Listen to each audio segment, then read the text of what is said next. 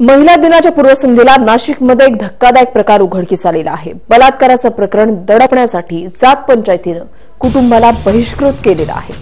बलात्कार केलेल्या व्यक्तीशी लग्न करण्यासाठी कुटुंबावर दबाव टाकल्याचा प्रकार उघडकीस आलेला आहे आणि या प्रकरणी तक्रार दाखल करू नये यासाठी कुटुंबाला 5 एकर जमिनीचा आमिष दाखवण्यात आलं होतं।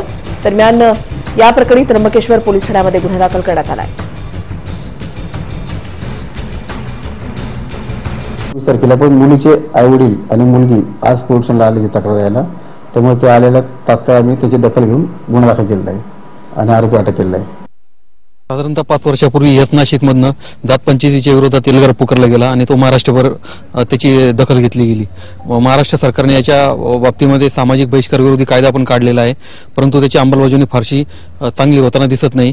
कारण या प्रकरणामध्ये अशा प्रथमतः या प्रकरणाचा मी स्पष्ट शब्दामध्ये धिक्कार